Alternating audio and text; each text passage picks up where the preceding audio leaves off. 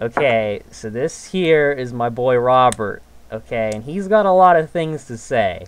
And I'm just Robert. What are you gonna talk about today? I'm going to talk about 3D pigs and their materialistic bullshit. Okay, Robert. Well, I'm gonna let you go on and talk about that. And I'm gonna mute my microphone. And Oh, this will be like 5 minutes with Robert or whatever I'm gonna call it. okay, so females, at least in American society, have been culturally indoctrinated to be socialist pigs that materialize and take everything away from the male. That's their whole purpose, is to be a monetary leech on society. They have been bred to do this.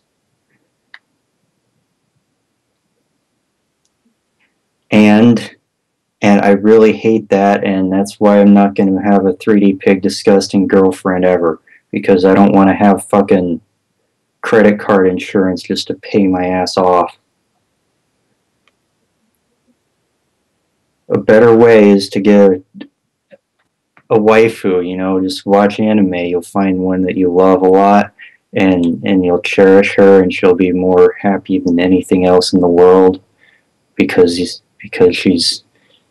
she's not a materialistic pig, 3D pig disgusting.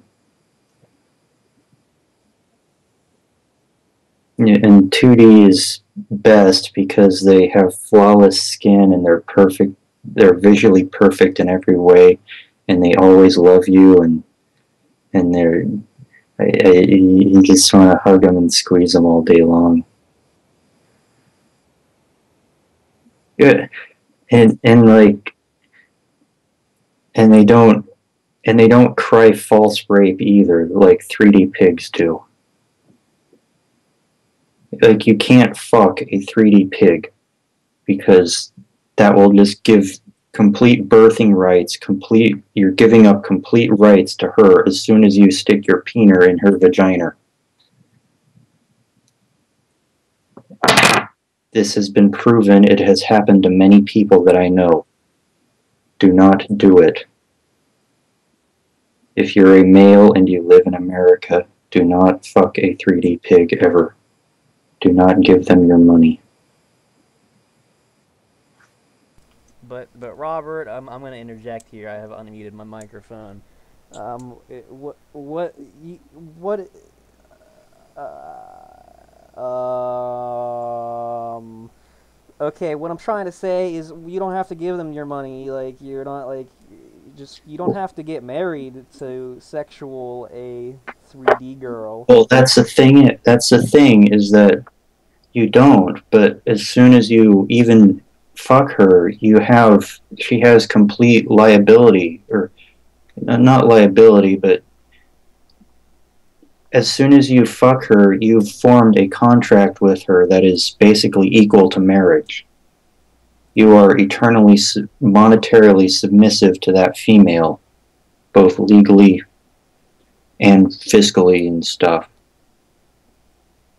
But that's just not how it works, Robert.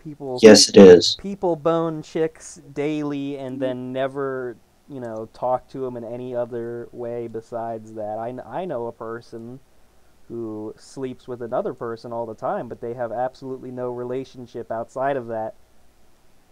Oh, you just wait just a couple years, he'll be fucked up the ass because that girl will just start demanding all the cash he owns. But he just wouldn't give it to her. Well, he's legally obligated to. If he No, does, then he'll go to prison for tax fraud. for what? That doesn't make sense, Robert. That's Explain why you're obligated. Like I don't want to turn this into my own YouTube show, but because this is your show for you to ramble, and why. I was planning on not even coming in. I was just gonna let you go, Hey, but why is the male obligated? Is what you're asking. yeah.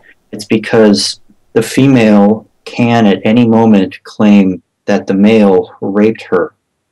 And at that point, there is no legal retribution at all for the male. As soon as she says that, he is going to prison for 35 years, and everything he owns belongs to that female that he had recreational sex with. But that's not how it works, Robert. That is how it works. Okay, well that's been 5 minutes. This is a minute with Robert. We'll be back next whenever with another exciting topic with our boy Robert here. Say goodbye, Robert. Goodbye. Any closing statement you want to make? No. Okay.